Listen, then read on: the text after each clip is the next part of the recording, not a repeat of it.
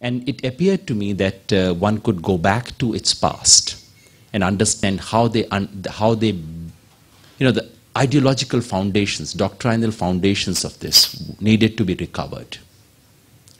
And what I'm going to present to you is an overview argument. I won't be able to get into the specifics, but would be very, very happy to answer questions about any of those specifics.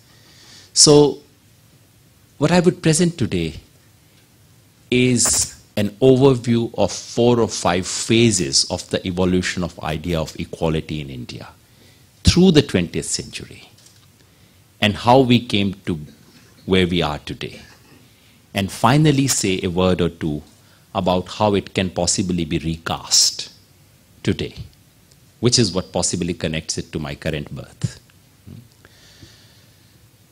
I'll begin tracing that journey from the 19th century, because in many ways it is the later half of the 19th century that sets terms for how we were to understand the idea of equality.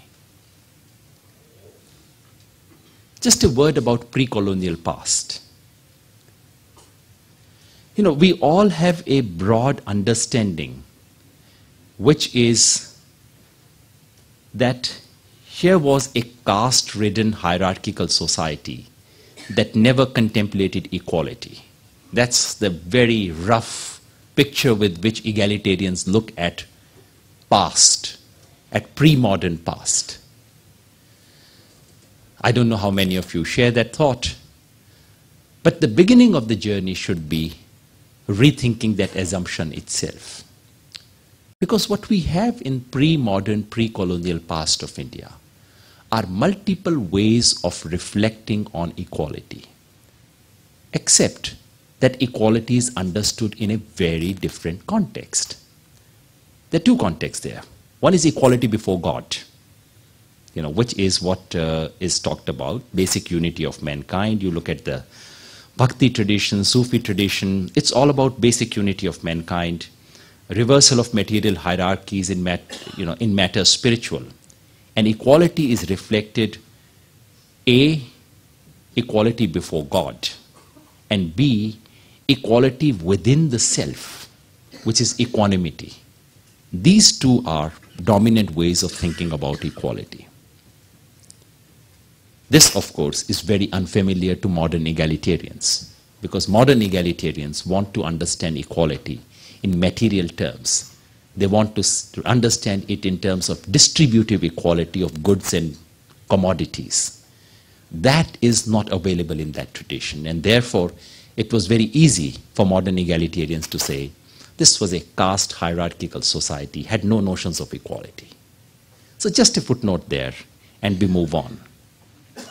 The first stop is latter half of the 19th century. In 1870s, you have 3 texts that come up in 3 different parts of India. One is by a less known Marathi thinker called Vishnu Baba Brahmachari, who writes this very unusual tract called Sukhdayak Raj Prakarani Nibandh, 1876. It's a little Platonian vision, and he advocates communism. He's not familiar with, he has no Western education. He's not familiar with any of the Western ideas of communism or something of that kind. But he proposes an ideal state, somewhat similar to Plato's ideal state, where property is to be vested in state, caste is to be abolished, children are to be handed over to king, and state is to arrange for education and marriage. This is 1876. Someone who has no formal English, formal Western education or connect. Equality is treated in material terms. Yet for him, equality is not an organizing principle of society. 1873, another text, somewhat better known, Gulamgiri by Jyotiba Phule. Jyotiba Phule, of course, has English education. He has influence of European religion, radicals, and American Revolution on him. There's a conscious deployment of Western categories freedom, equality, rights. But where he twists it is to bring the focus on caste. And there's comprehensive critique of caste system and Brahminic dominance. And very unusual for his times, he extends this critique to man-woman relationship, one of the first Indian thinkers to think about what we today would call feminism. He deploys popular culture and mythology. Phule is no nationalist. He actually supports British regime. That's 1873 Gulamgiri. In 1879, in Bengal, comes a very famous essay by a very well-known thinker, Bankim Chandra Chattopadhyay. The essay is called Samya, literally equality. And most thinkers, most academics who write about the history of the idea of equality usually begin their journey with this essay. This is the first essay written in India which is aware of Western egalitarian tradition and carefully casts itself in that tradition.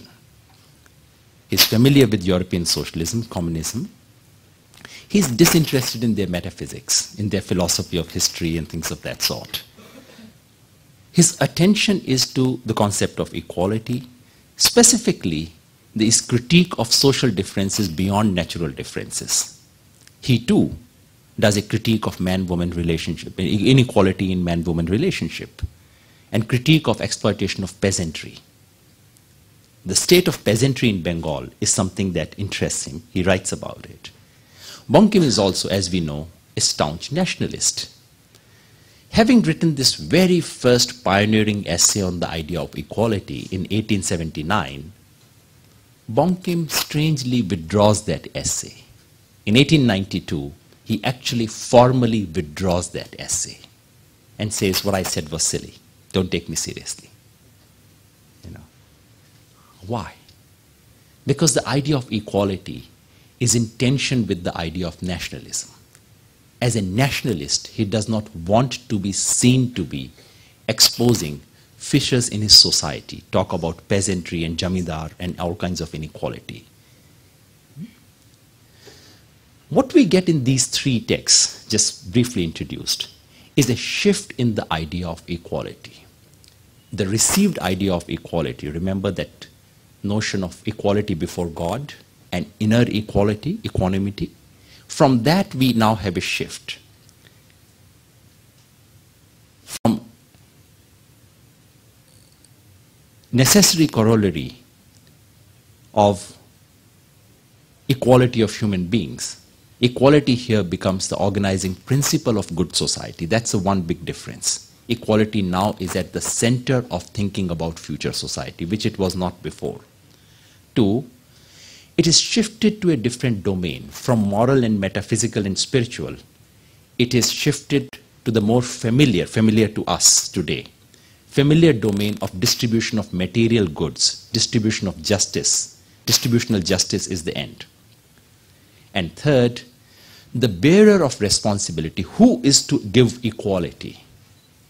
Earlier, it was me unto myself. Now we have a familiar actor that steps in, state. State is to provide equality.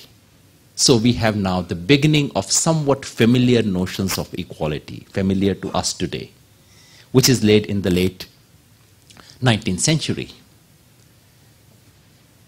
Let me jump to the early 20th century. It's a fascinating period, not quite researched. And those of you who may have some interest in history of ideas, I would urge you to look at that. 19th century has been explored, looked at.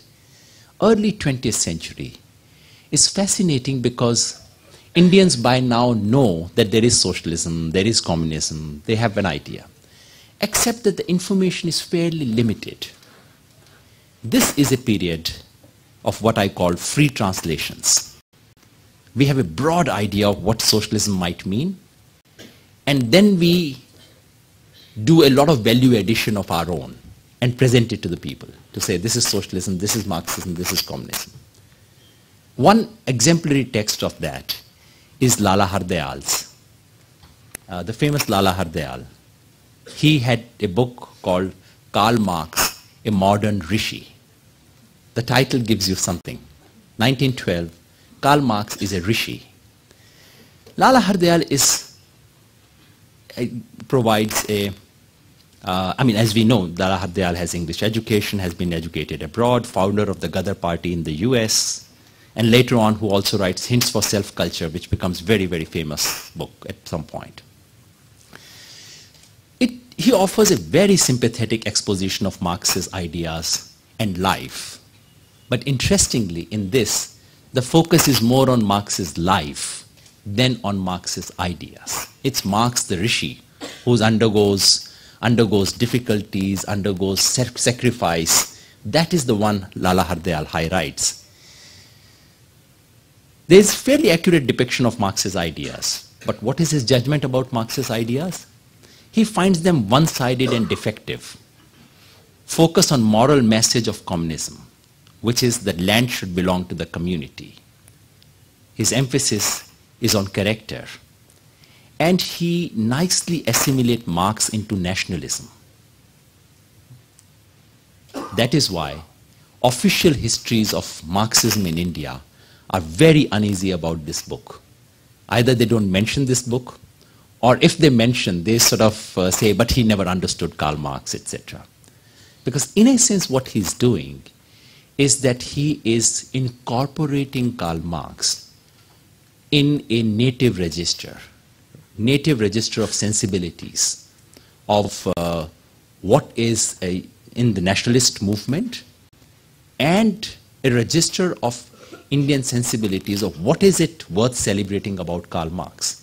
It's a very different reading of Karl Marx. Through the 1910s, you have lots and lots of essays. Indian Hindi magazines are full of essays about Karl Marx, about socialism. No, I shouldn't say they are full of it. They are full of it after 1917. 1917 Bolshevik Revolution onwards, the first 5 years are absolutely full of all kinds of reports on socialism, on the experiment of Russia. Something very big is taking place in Russia, and Indians must bring the news to their compatriots. Except that the news is very inadequate. They don't really know facts. Now, this could be seen as a problem, but I look at it as actually an occasion for creativity. This was the one short period when Indian reading of Marxism and socialism was actually at its creative best. Lack of information gives you a lot of room to be creative. So Indians were mixing their interpretation. So it was value addition was taking place at every stage in terms of facts, in terms of imagination, in terms of dreams. Everything was being mixed. That phase is really worth looking at, because in a sense, Indians were writing their dreams into what they thought was Russia. This is a period when Indian socialism is experimental. It is, as I said, free translations. I read your text, I translate it freely to say what I think it means. This period is, to my mind, interesting because there's open-ended engagement with the idea of equality. Marxist ideas are selectively received and rearranged. At some stage, I called it a pidgin socialism. Pidgin as in pidgin languages, pidgin and Creole languages. What they do is that they pick from a mother language. They pick a few phrases. The vocabulary is much shorter, so you pick about 200 words. And with the help of those 200 words, you describe the entire universe.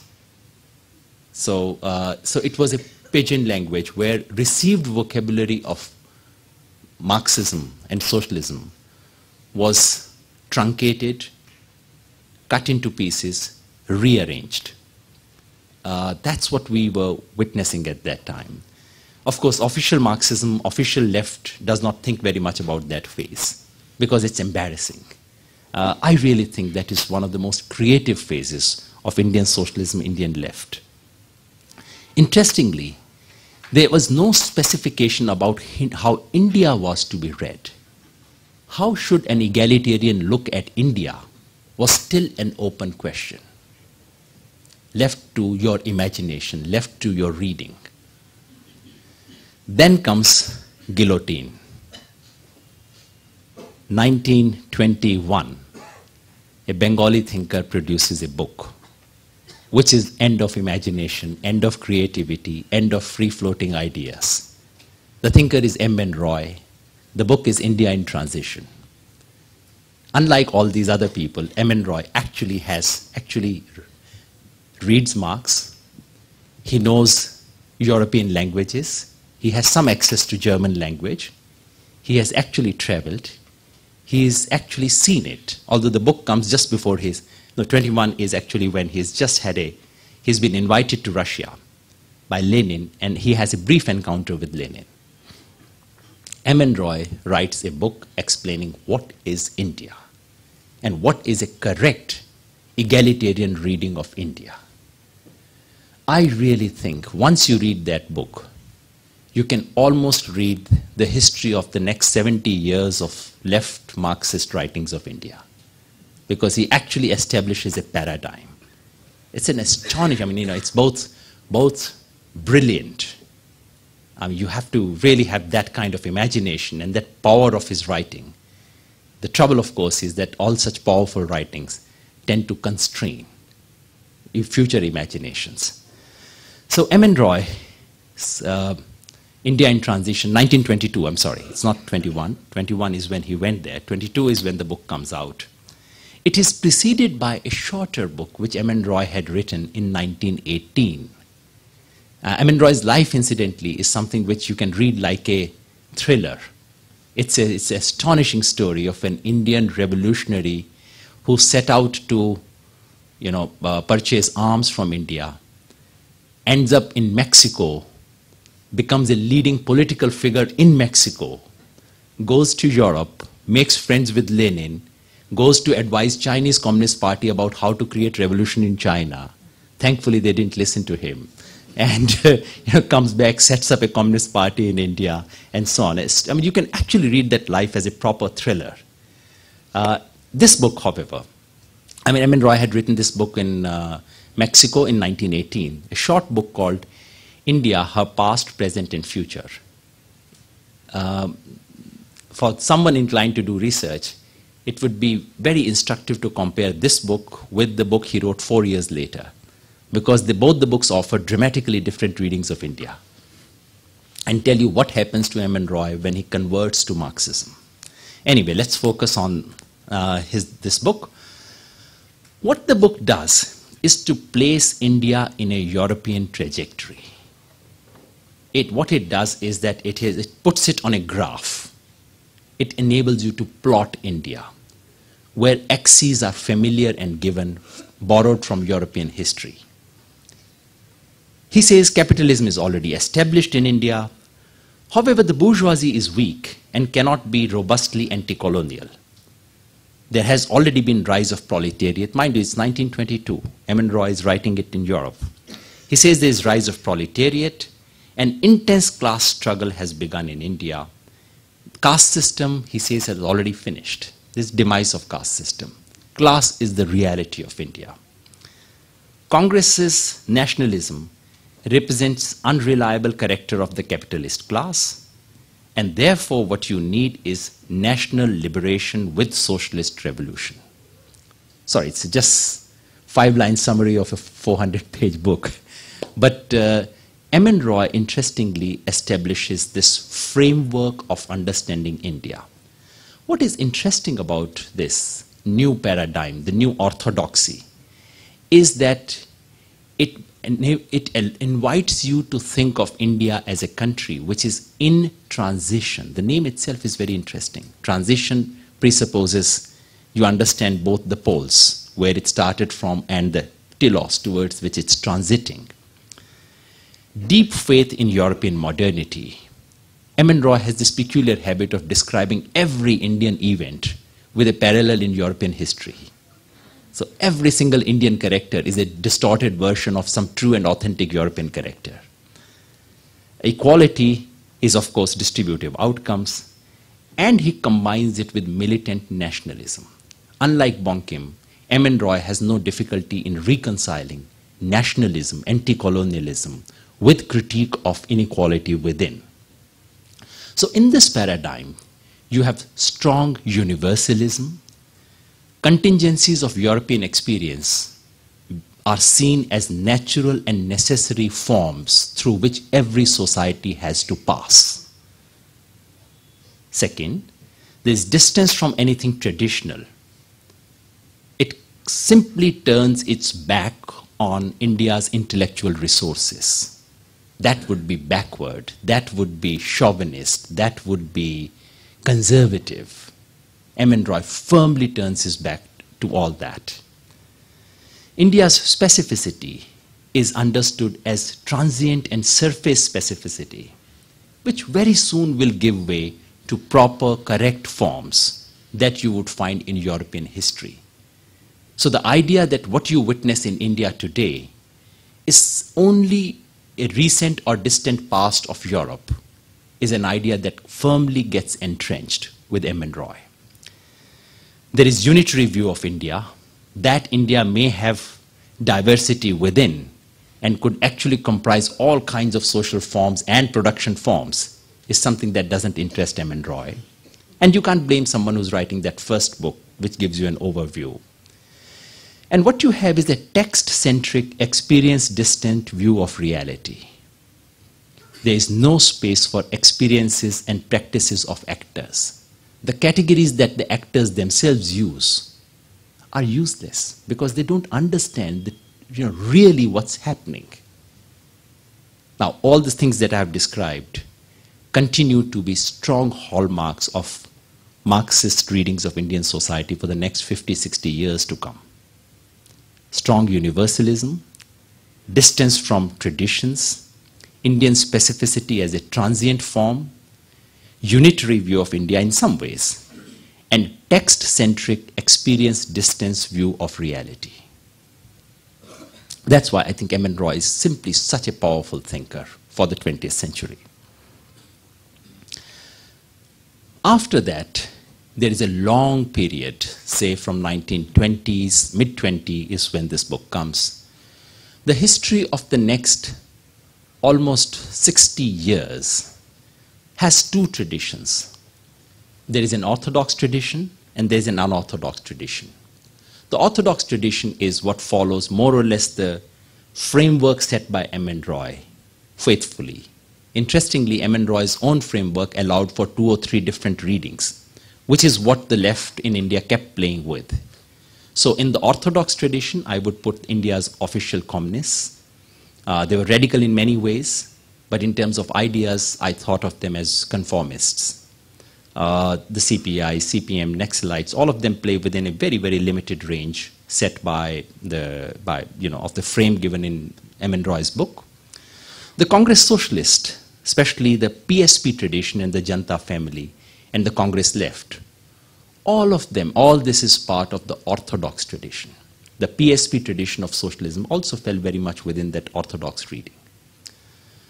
At the same time, you have an unorthodox tradition. That unorthodox tradition, heterodox tradition of India, comes because this idea of equality enters into an encounter with something outside. What was that outside? It could be 2 or 3 things. One, encounter with Gandhi. Encounter with Mahatma Gandhi actually was a source of so much of soul searching, so much of creative thinking. How to engage with the old man is something that kept bothering Indian left, Indian socialists particularly. Those who, within the Indian left, there were the 2 traditions, the communists who were outside and the socialists who became part of the Congress within.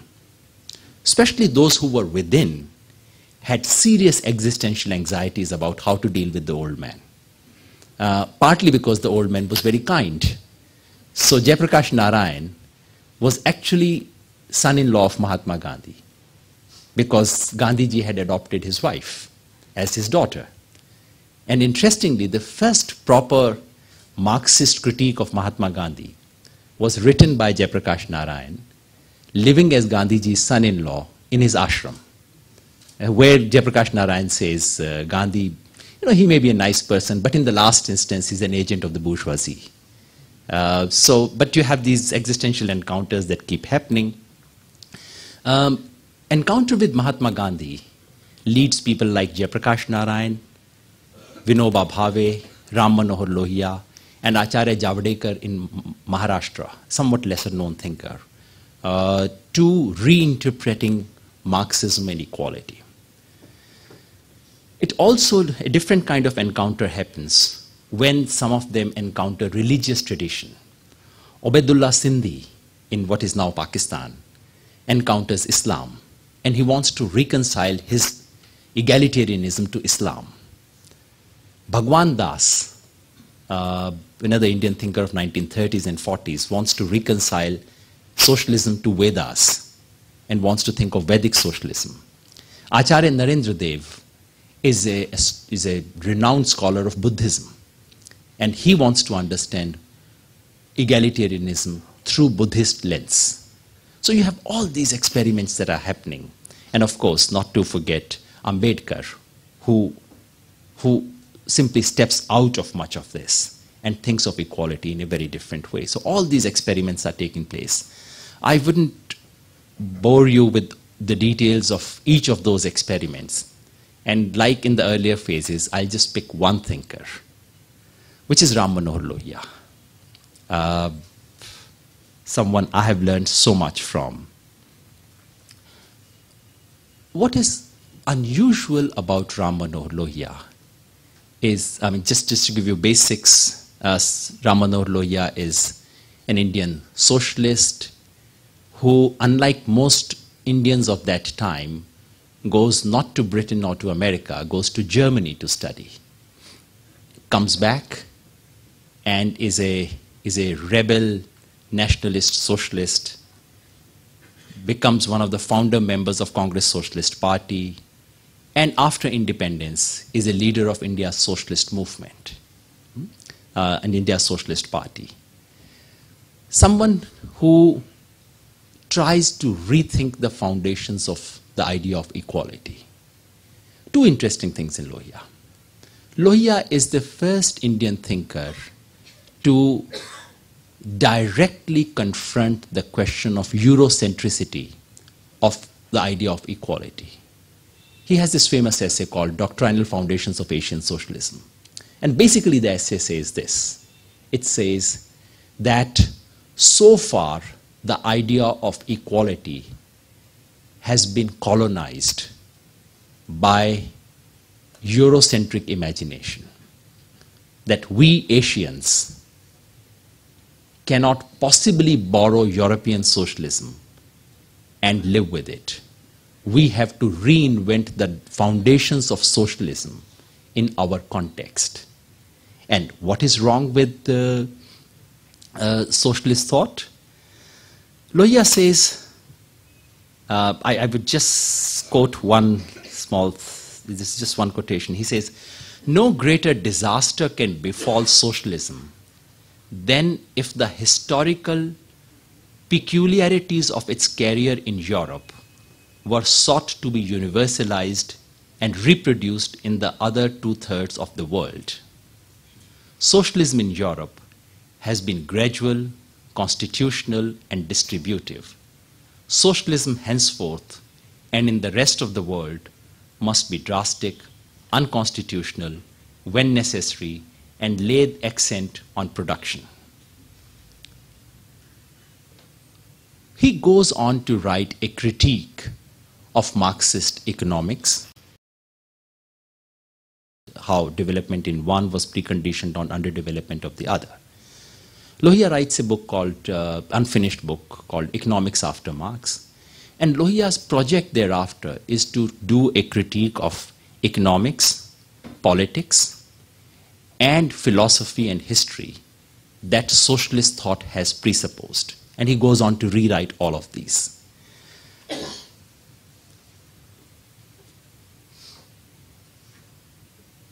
In Lohia, you have an extension of a critique of Marxism in terms of critique of the dominant frames of knowledge, limits of modern civilization, and critique of cosmopolitanism that passes for universalism in our part of the world.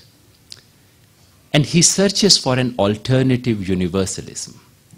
There has been a lot of research, literature in the last 20 years on alternative modernities. And to me, it appears that one of the first Indian thinkers to anticipate that is Rammanohar Lohia. He actually says that in India we can produce modernity of a kind that Europe has never known and cannot imagine. So there is a search for alternative modernities. He wants to produce a non-provincial reading of history, forward-looking modernism, third camp in world politics, and vision of an alternative civilization. What Lohia does, he changes the idea, he recasts the idea of revolution. He basically says, the idea of revolution that has come to us from Marxism is based on only one of the aspects, which is class. What we need, he says, are 7 revolutions at the same time. What are these 7 revolutions? Against gender inequalities.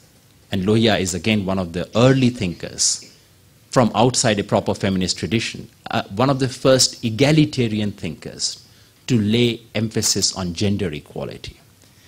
Against gender inequalities, against caste inequalities, against inequalities between rich and poor, against racial inequalities, against inequalities among nations, also against encroachment of privacy by collectives, and finally, 7th one, for civil disobedience, resistance to injustice. So what he does is that he opens up thinking about equality to multiple dimensions. And what he does is to move away from that debate about whether caste is real or class is real, which of them is the real distinction around which society needs to be organized and reorganized. And he says you have to look at all of them at the same time.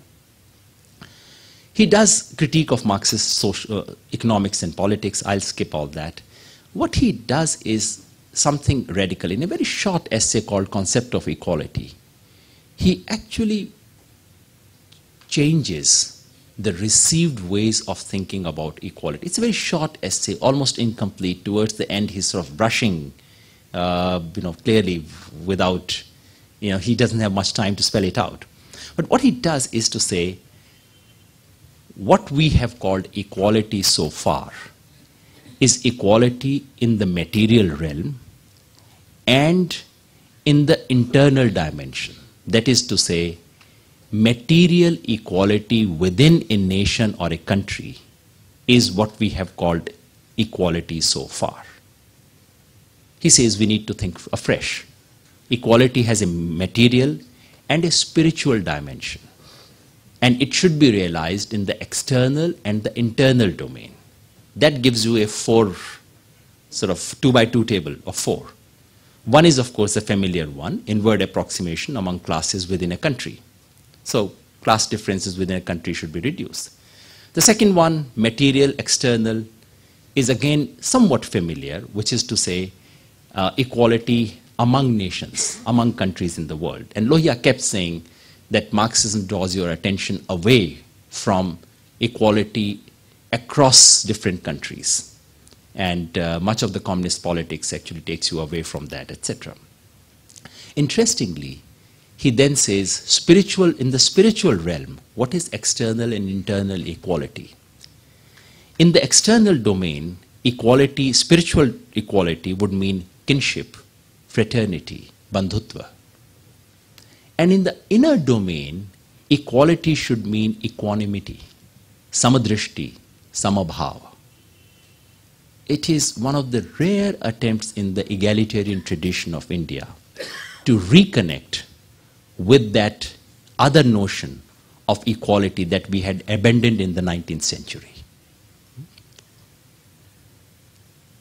I'll take a jump once again and come to the last phase, which is after the fall, after 1989. After the fall of Soviet Union, after the fall of dominant socialist paradigms, there is a dead end. There are new beginnings. There is dead end, although nothing really dies in India. Stalin may die in USSR or Russia, he would continue to live in India. Victorian English, after a few years, would be spoken only in India, nowhere else. So certain things never die in this country. But a certain way of that dominant left ways of thinking suddenly come to a halt. They reach a dead end. Collapse of Soviet Union leads to a political extinction of distinct socialist political stream. There's an abandonment of official socialism. It becomes embarrassing. You know, today if you call yourself socialist, it almost looks like gully. When people have to attack Aam Aadmi Party, they say, look at people like Yogendra, they are socialists. Full stop, QED. You know, so that's the end of it. But this is the time when the idea of equality is being reinvented by those who do not officially affiliate to the egalitarian tradition. It is being reinvented in farmers' movement, women's movement, Dalit movements. Victims of development and displacement are rewriting the rules of what equality should mean, what kind of struggles we need for the next century. You have lots of new activist thinkers. I'll just mention one of them. Some of them are new Gandhians, ecologists, reconstructed socialists, Dalit and feminist theorists. Allow me to pick just one. Kishen Pattnayak, who's no more. Kishen Pattnayak has written a book for which we don't have a decent English, we don't have an English translation at all, actually. And Vishnuda, one of the things you can do is to read his Odia writings and actually make it available. I mean, I always wonder why D.R. Nagaraj and Kishen Pattnayak are not available to the rest of the world. Our friend Prithvi has done some service, and now D.R. Nagaraj, I believe, is available in English. So we should do for Kishen Pattnayak. What Kishen Pattnayak does, Kishen Pattnayak is in a sense a thinker of the new social movements. And through the 80s, 90s until 2004, he is reimagining what it would mean to be egalitarian, socialist. He stops using the word socialism. And in his book, when asked to describe his ideology, he says this is a Deshaj Vichar. He does not call Samajwad. He was a Samajwadi. He refuses to use the word Samajwad. He says this is a Deshaj Vichar. Deshaj, indigenous thought. It's not indigenous, but anyway. What he does is that he re-engages with Gandhi's critique of modern civilization. And within the egalitarian tradition, he insists that we need to rethink the very idea of development.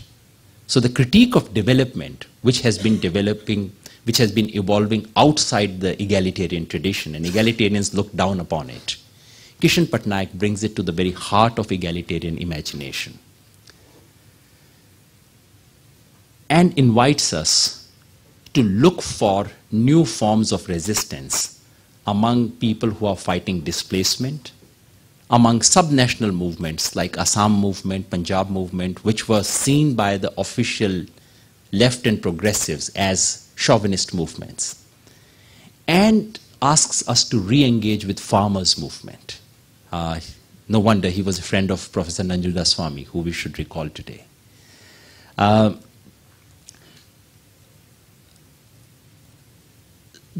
He doesn't provide a full-fledged frame of how to rethink the idea of equality for 21st century.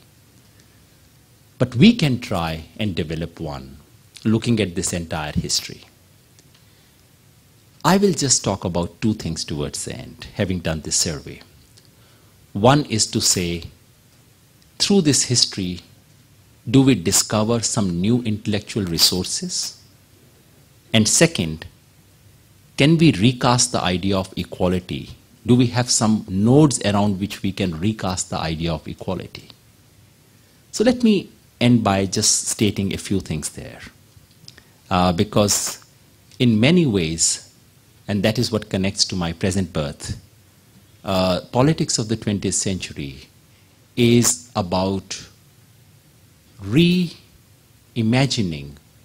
what it means to be left, what it means to be radical, what it means to be socialist. These words are dead, they're gone. They don't have purchase with the new generation, they don't have purchase with the victims of oppression and injustice. But there is injustice, there is oppression, there is inequality. How do we recast it is a question that we need to ask. Some of the resources available to us are, as I said, just to recall, early responses to socialism, which emphasize ethical core of socialism rather than its paraphernalia of historical materialism and everything else. Second, unusual encounters. I just mentioned Maulana Obaidullah Sindhi, Bhagwan Das, Acharya Narendra Dev, JP, Acharya Javadekar. These unusual encounters have produced some very unusual conceptual resources for us to go back and try and recover. There are external resources available which the idea of equality has not sufficiently made use of. Narayan Guru, Ambedkar, Periyar. There are resources offered by ecologists, feminists, and the Swaraj tradition in the post-Gandhian Gandhism. These are all resources available for recasting the idea of equality today. But how do we recast it? I'll just raise a few questions. First, must equality be the central organizing principle of politics? This is what egalitarians always thought. They thought equality is not just one of the values. It is to be the central organizing principle. The more I think about it, the more I'm convinced that actually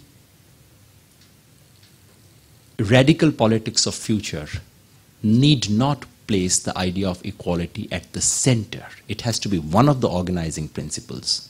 Why should it be at the center? It's not quite clear. Second, should the state be the principal agency for social transformation? This has been almost a matter of faith for all egalitarians. And that's why, harking back to state, public sector, license quota Raj, there's a problem, state has to solve it. This is not what people thought 150 years ago. And maybe they were right.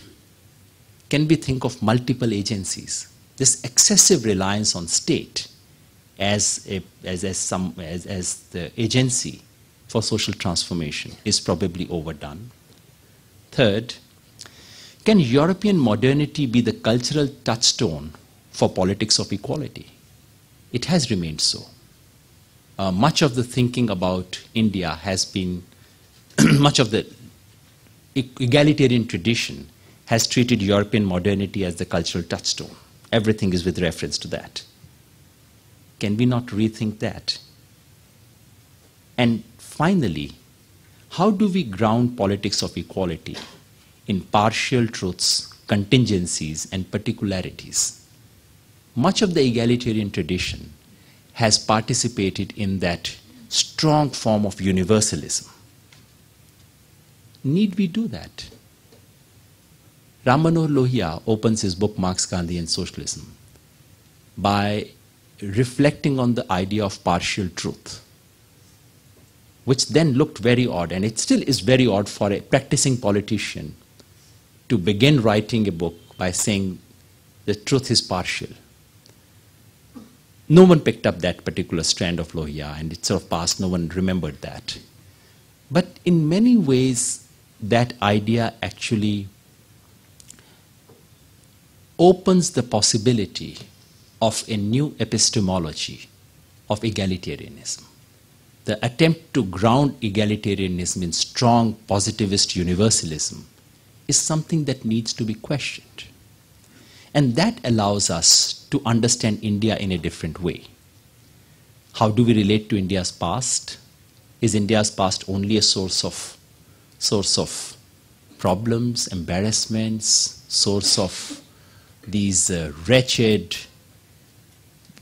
negative, conservative traditions? Or can we look at it at India's past equally as a resource, repository of ideas, values, conceptual resources? That's one question we need to reflect on. How do we erase elements of self-hatred that pass off as radicalism in India? I strongly believe so. Sorry, it's stated somewhat strongly. But so much of what passes for radicalism in this country is nothing but cultural self-hatred.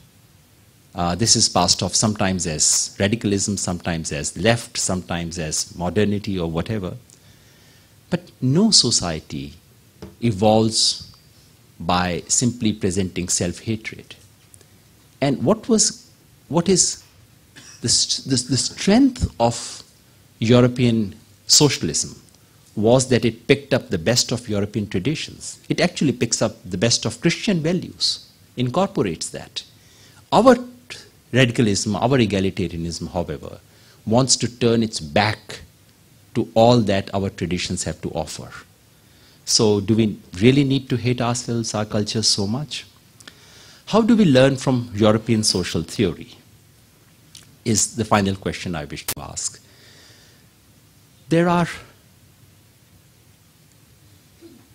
The manner in which much of egalitarian thinking of the 20th century has related to European social theory is to treat it as a repository of abstractions, which can be brought and applied to India. The assumption, of course, is that these are true universal abstractions. I'm not too sure.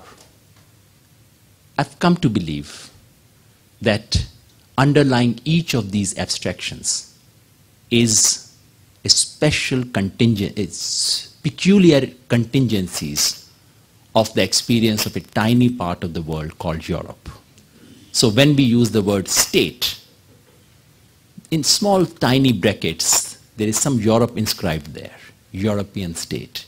When we say society, all kinds of, every one of these social theory concepts have Europe inscribed into that. And to my mind, the challenge is for egalitarian traditions to empty European social theory of its contingent experience, which are lodged inside these concepts, and to fill these concepts again with experiential concepts and practices drawn from our Indian reality. This is as much a challenge for egalitarians as for much of our social science. It is as much a theoretical challenge as it is a political challenge. The challenge today is not to turn our back to these 150 years, engaging years of thinking about equality. It is quite fashionable today because somehow we've persuaded ourselves, especially if we read the print press, we've persuaded ourselves that ideas like equality, especially economic equality and such like, are matters of past. What is required is not to turn our back to this rich tradition, but to reconceptualize it, to reformat it for a new kind of radical politics. It is possible and likely that this new politics will not call itself by any familiar name.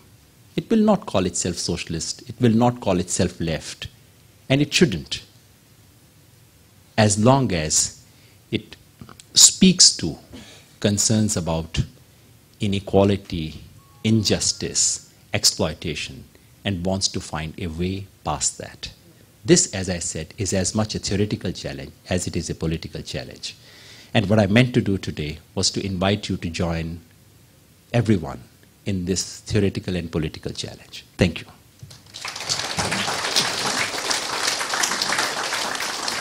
Thank you very much for that very exciting presentation. I think we have around half an hour for question, answer, and so on. I, for myself, can say that it resonated many things. And as we say, every reflection on past cannot escape the light of the present.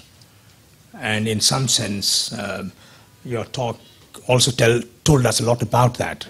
Now I think I open it up for comments, questions, and be brief so that we have time for taking many questions. Please raise your hand and so on. Yes.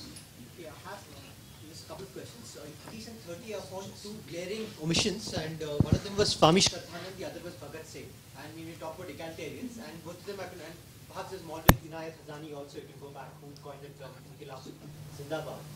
Second thing is when you kind of say that the official left or the communists in India did not creatively interpret India's past or had a negative view of India's past, I don't quite buy that, because especially if you look at the Naxal tradition in Andhra Pradesh, I mean, you actually have some very, very creative thinking. For instance, you have someone like Yadav, who claimed lineage from Tukaram, I mean, which is actually, and you have something like the Kabir Kala Manch, which is a radical cultural group in Maharashtra. And then you have someone like Haragopal and Balgopal, who are very, very creative and imaginative thinkers, and who interpreted Marxism in their own way in Andhra Pradesh. I mean, so you actually have a very different tradition of even Marxism in India, which you can find among communists. And the third question is when you really talk about something like the European India, I mean, sometimes that kind of dichotomy becomes pretty glaring, because someone like Ambedkar, who had a lot of ideas that he borrowed from John Dewey, today is perhaps a symbol of a movement that emanates from the ground perhaps more. You also have someone like Mayawati, who perhaps was being Ambedkarite, you had. So it's actually, that kind of a dichotomy does not necessarily, it's a very difficult dichotomy, and perhaps it should not, that's not the language one should talk in. And the last question that I have is also the fact that each of these ideas had a certain social base to it, which is why they came in. I mean, we can't really ignore the fact that there was a social base, there was a material base by which carried these ideas. So we can't... Lecture or question? The distinction you made in the first of your last closing remarks about removing equality from being a core organizing principle to one of the important organizing principles. Can you expand a little bit on what remedy that would provide? Yes, I'll go there. I think I've enjoyed your talk a lot. My question is about the whole concept of power. In engaging with equality, when you put power into it, I was wondering how you think about it. Mainly when you talk about universalism, the role of the state, it all comes down to the fact that can an individual be powerful enough to actually bring about that equality that you would want? I think I just want to make one statement. You have to talk a little loudly. Yeah. I think there are no insurmountable conflicts between A and PT. You and Amit Shah can sit across and talk, and possibly there is at least a possibility of a Sharad Yadav-Advani relationship in future. No. I wanted to probe. Just 1 second. I wanted to actually probe you a bit on one of the ideas you suggested, that should state be the sole agency of protection of equality. And I think, if we see today what's happening as a way of recasting equality as a lawyer, and in legal terms, we are moving away from merely the state. I mean, if you look at the Right to Education Act, which enforces obligations of equality on private schools, if you look at sexual harassment law, which imposes obligations of equality on private employers, I think this can be in our other Indian philosophy of equality. Do you think it has any support, or it's just a European So way? you had a question. Okay, I just had to add to this question. So you said state need not be the center for equality for the 21st century, but in your earlier lecture you had said, while talking about alternatives to politics, where you mentioned NGOs and social movements, they are in a way parallels to the democracy, and thus threats, perhaps, an imminent threat to the democracy. So aren't these two ideas conflicting, or are you suggesting? Come again? Okay, you had said when talking about alternatives to politics, you had mentioned NGOs and the social movements, and you did appreciate their contribution. But you said in a way they are parallels to the democracy and thus a threat. So aren't these two ideas, where you say on one side that state need not be the center of equality, aren't these two conflicting, or you are suggesting a combination of both? I would request Yogendra to respond to some of them in the other 5 people in the line. Okay. starting from the end. I was hoping that no one person would listen to all the 3 lectures that I delivered in the city. But you have, so...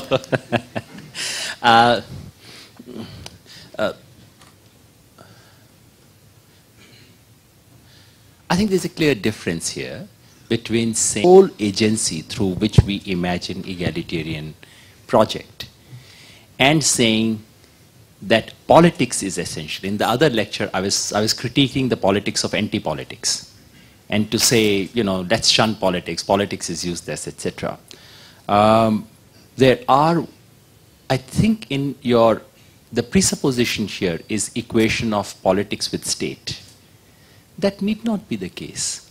Politics can have a much wider canvas and need not be confined only to what the state does. And if we look at that way, there is no necessary tension between these two things. On the question of state as an agency, there is a weaker version and there is a stronger version. The weaker version would say that it's not just state, the laws should also apply to private agencies, to private schools, to the private sector, etc., etc.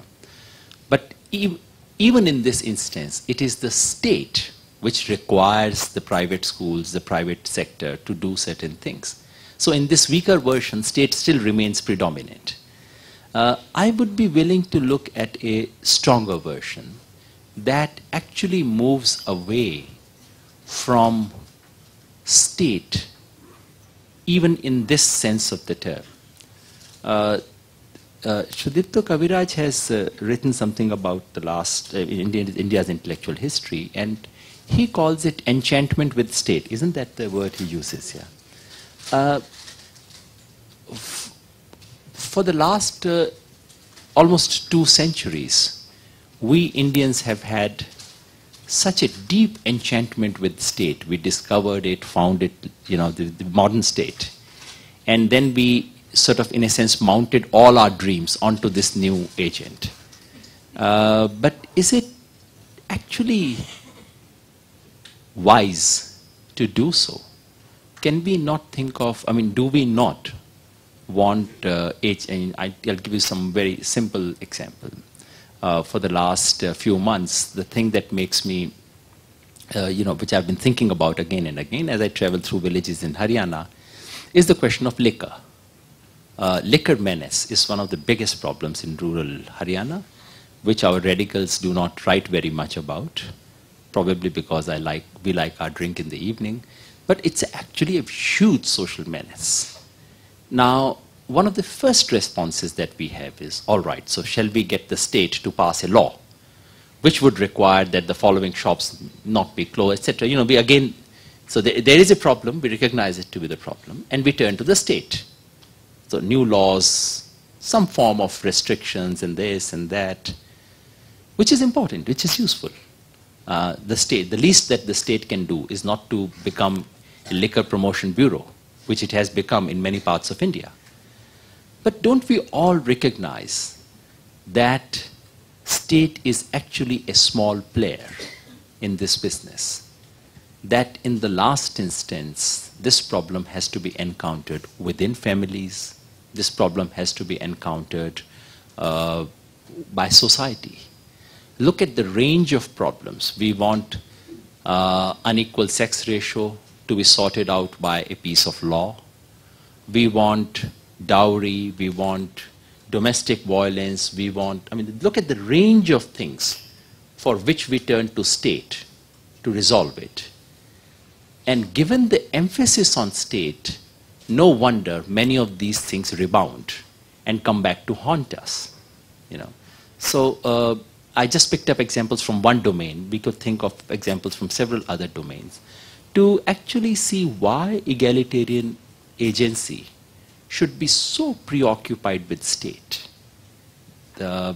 Societies in the past and hopefully in the future will look at multiple agencies, state being one of them. That's what I was trying to say. The point about Sharad Yadav and Advani, I could evade it by thinking of it as a cryptic remark on contemporary politics. But I thought you were saying something deeper than that. I thought I could misconstrue you, but I thought you were saying that that what I was implying had actually such strong resonance to what the BJP RSS would wish to say. I take it as a serious criticism, and I'm glad someone said that, because if no one had said that, I would have thought the whole point of what I had said is missed. It's very important to think about this question today. Let's use the word which has not been used in this hall so far, Narendra Modi. He who is not to be named. So let's begin by naming him.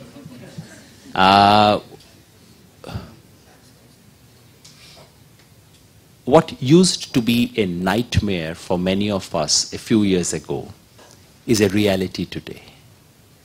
What has brought us to that reality?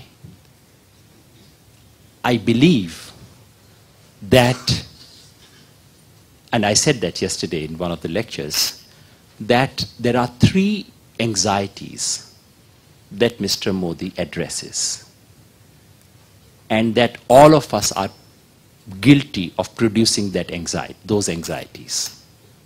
First was to do with governance, second was to do with economic growth, etc. But I'll focus on the third one, which is a cultural anxiety. There has been a deep cultural anxiety shared by many Indians, but not people like us. And that cultural anxiety is something like this. Do I have to be embarrassed about my own culture, my language, my tradition, my religion in my own country? These people, these mythical, English-speaking, foreign-funded, secular, deracinated intellectuals, will they continue to rule the country? Will they continue to tell me how I have to behave in my own country? There is an anxiety of that kind. We could simply turn our back to it and say, this is false anxiety. Don't daydream. We could say, why should majority, behave like minority? Wake up, you are a majority in this country. That's not a right answer. I think we should recognize this anxiety for what it is. There is a deep cultural gap, vacuum, distance felt by ordinary people, especially those among the ordinary people who have just entered the peripheries of modernity, of modern life, of urban India, of these things. Mr. Modi speaks to that anxiety. He gives them an answer. And the answer is, we are majority in this country, don't worry, we'll do what we like. All of us know how dreadful this answer is. I don't have to convince this crowd that this could be the end of the idea of India, this kind of anxiety. How do we respond to this? To my mind, the response to this has to be to actually acknowledge the grain of truth in it. Deracinated intellectual is not a mythical figure. They probably exist, probably inside this room as well. That, as I speak to, one of the games I used to play with some of my friends was have a group of intellectuals in a room and ask them a simple question. When was the last time you read one full book in any Indian language? When was the last time you wrote an A4 size paper in any Indian language? I'll not ask you this question. I think we have the answer. There is something out there. We have neglected a connect. We are guilty. We need to re-establish that connect.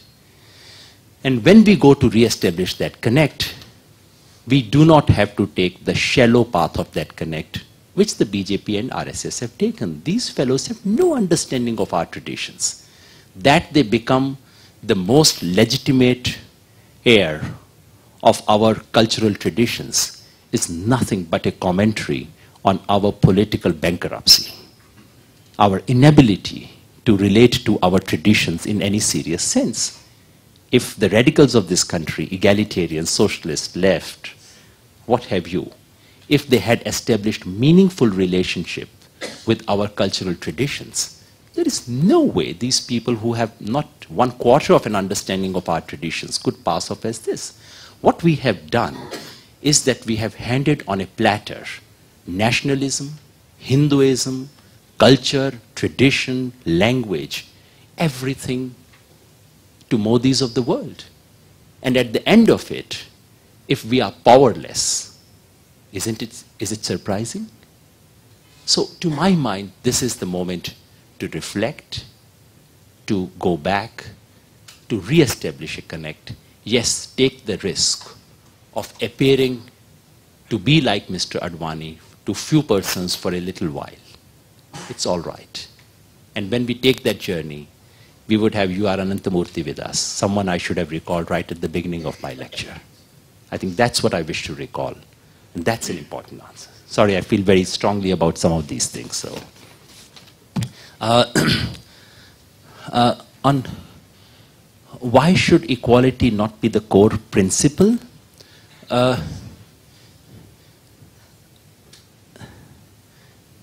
The organizing principle of a society has to be something deeper than mere equal or just distribution of goods and services. I think there is something spiritually shallow about the egalitarian tradition of the kind that we have led. And no wonder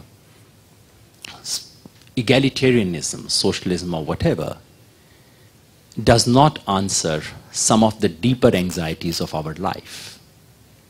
At some point or the other, all of us face questions like, who am I? Why am I here? What is death? How do I relate to it? And any idea that does not enable us to relate to some of these fundamental questions cannot become the fundamental organizing principle of our society. There can be many.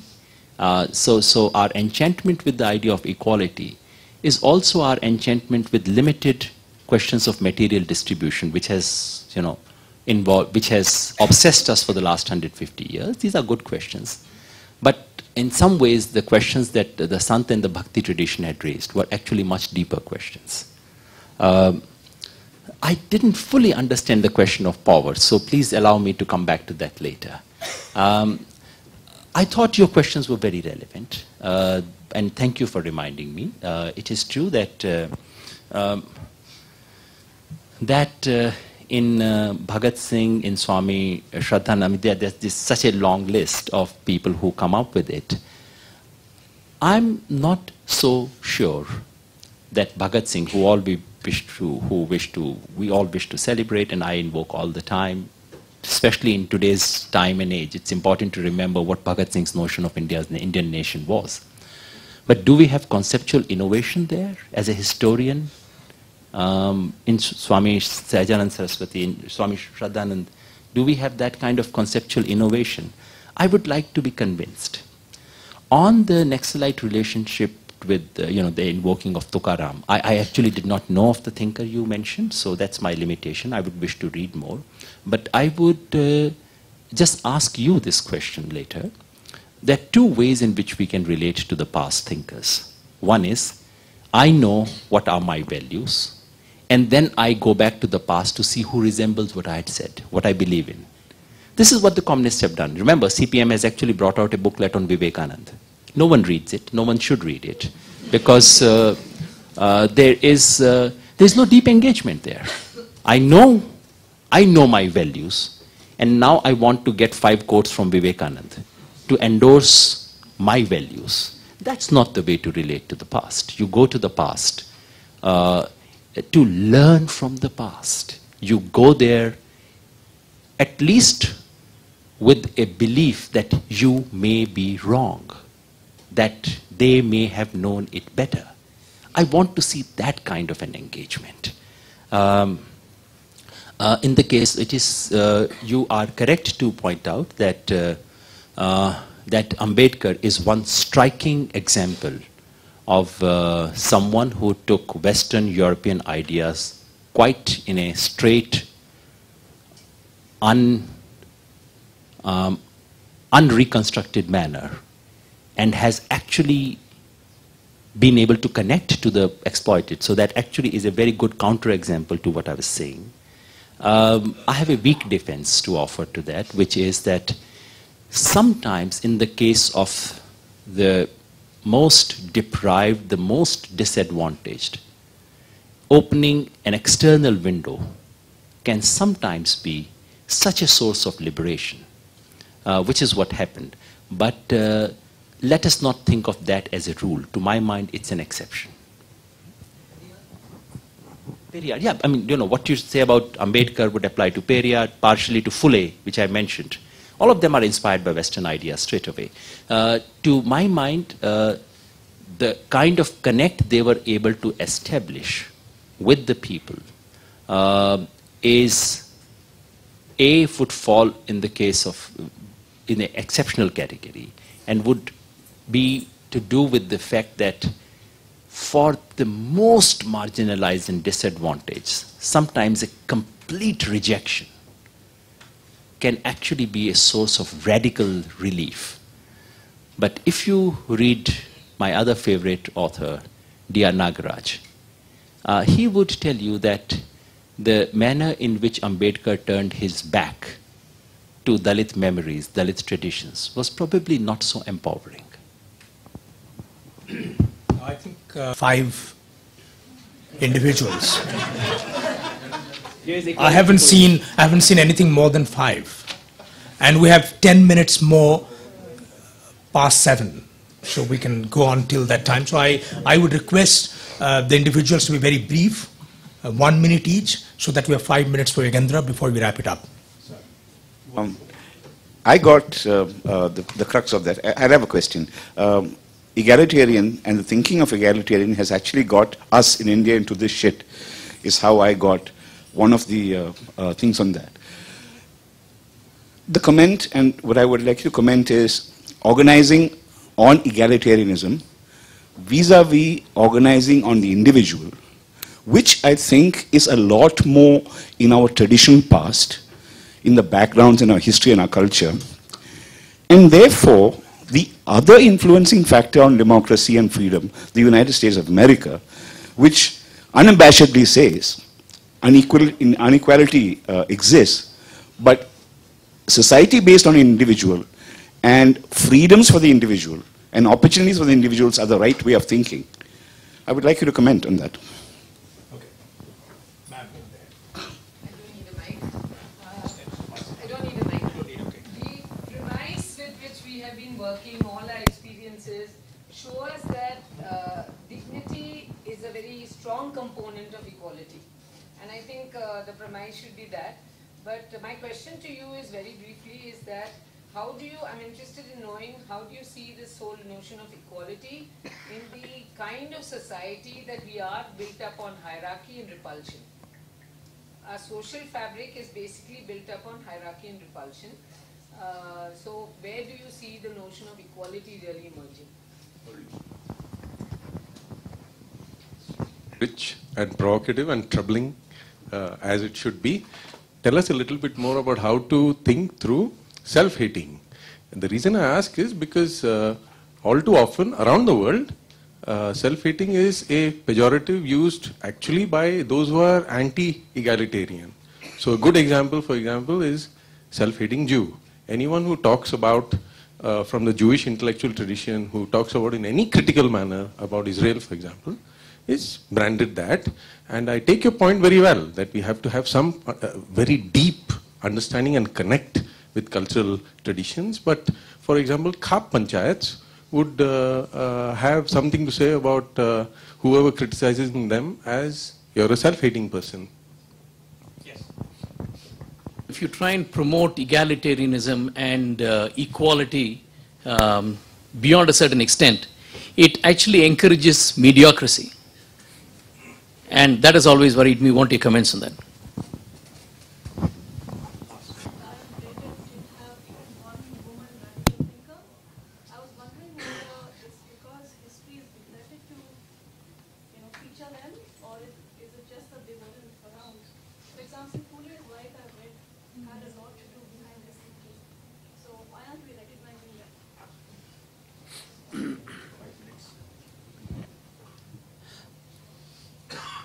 My attempt today was to pick up just one illustrative thinker from 5 phases, as and when I get to write it, which is to say, as and when I get interval during politics. You are absolutely right to say the history should have a lot to do, not only with the Savitri by Phule. Actually, if you look at the 19th century Indian writings, they invite you to think of the gender question in somewhat different way. And yes, that must form a part of that larger narrative. Today my concern was not to get the narrative right, but simply to pick one person from each and just to illustrate the points. The 2 questions about equality promoting mediocrity and about the US tradition of freedom, individuality are sort of connected. If you had asked me this question 10 years ago, I would have come back with very sharp retorts. But today I won't. Not because I have joined politics or wish to be politically correct, but because I've learned. I think one of the mistake of the egalitarians was, what we forget is a distinction between recognizing that this is a value and saying that this is the only value.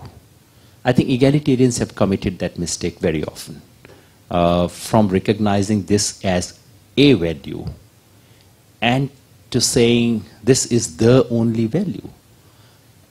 I do actually now think that a society where equality is not only a central value, but also the only value, would be a dreadful society to live in. To recognize that all human beings should have equal respect in a minimal sense because they are human beings is absolutely right. You cannot imagine a society that wouldn't do that, a good society.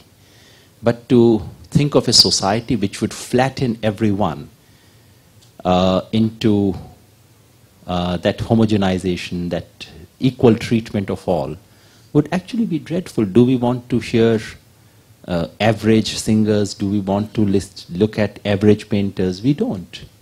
So I agree, actually. And I'm sure you are not therefore saying that equality should not be one of the key principles. And yes, certain kind of equality can promote mediocrity. I wouldn't have recognized it 10 years ago. On the point about freedom, individual, and the American tradition, actually I wasn't, your rapid summary was not only rapid, it was probably not entirely accurate, because I actually mean to celebrate that tradition. Egalitarian tradition is not something I look down upon. I think I should have probably said all those things, but I just took it for granted. Egalitarian tradition in our country has actually been the source of some of the most liberating imagination, some of the finest literature, some of the best cinema, some of the most liberating movements, individuals, and in many ways, egalitarian tradition has democratized the idea of democracy in our country. So there's a lot. They may have pushed us into some strange consequences, which all good ideas do. So I don't mean to look at that as a merely problem. And one of the interesting things about modern Indian political thinking is that you actually don't have a tradition which actually picks on that American tradition of freedom, and freedom in that sense. There's a lot of talk about freedom.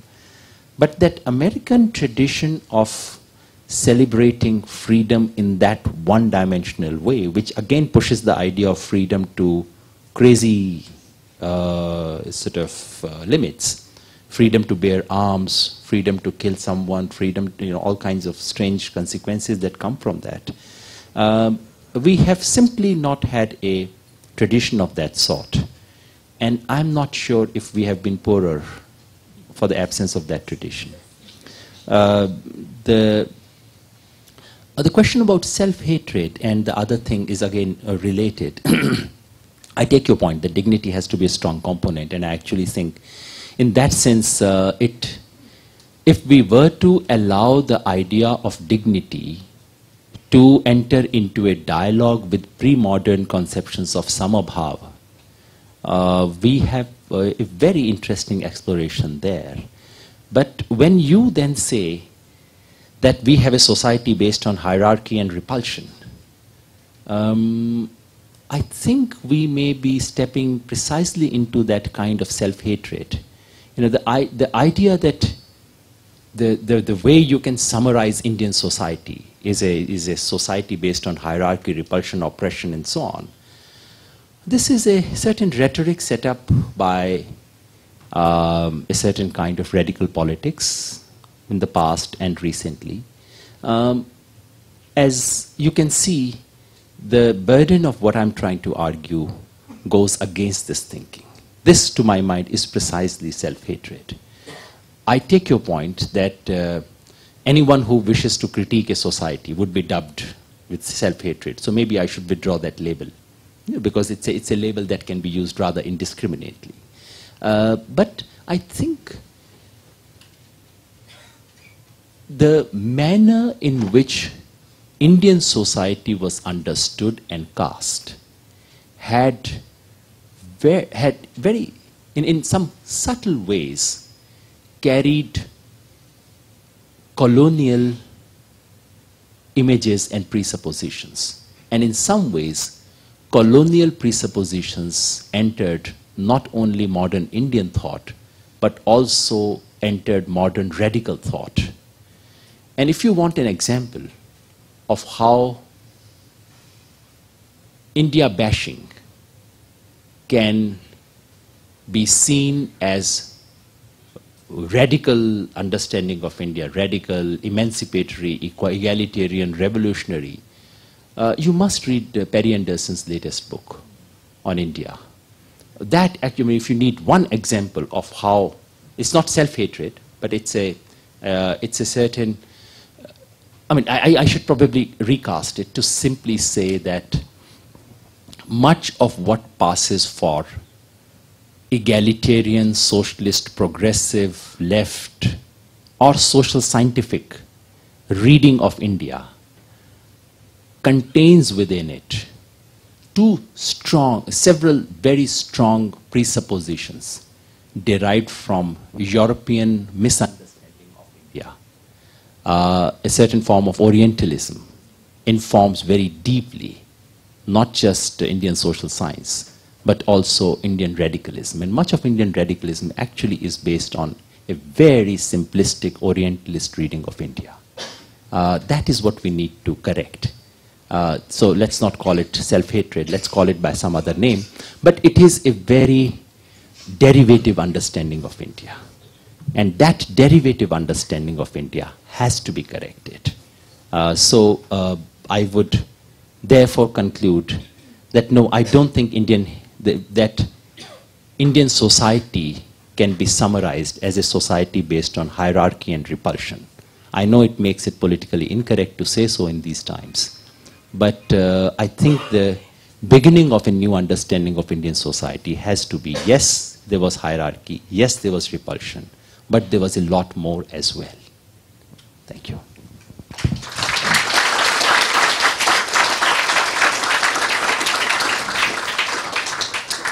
Yogendra, thank you very much. I think every rereading of the past and rereading of the present, I think creates both individual and institutional obligations. You know, we take these kind of things very seriously without really saying that university is the only place where knowledge is produced or ratified. But having said that, I think we take these things very seriously. I only want to add one thing, that besides the tracts that you adduced as evidence or examples, we want to bring in Bhasa literature. If you look at Bhasa literature of the late 20th century, you actually have a far more nuanced and very interesting insight into the domain of inequality. exploitation equality. So I think we agree with that. I think, as I said, it's a great pleasure of inviting Yogendra. It's also, I'm greatly thankful to Yogendra for finding this time to be a part of our public lecture series of the Ajim Premji University. I also want to thank the people in the Ajim Premji University who made it possible, including my dear friend Professor Chandan Gowda, who actually took over all the logistics, and all of you who made it possible to come here. And Yogendra, you have been always a pleasure. I think we might have differences, but I think these differences are very important. and I once again thank you on behalf of each one of you, Ajim Premji University, and I'm sure that we would eventually create a better and more intense discussion and research around the stuff that you raised, but far more, because as we believe, some of these things are done by doing it, not by saying that we want to do it, but we ought to do it. I think with these words, I think I once again thank you very much.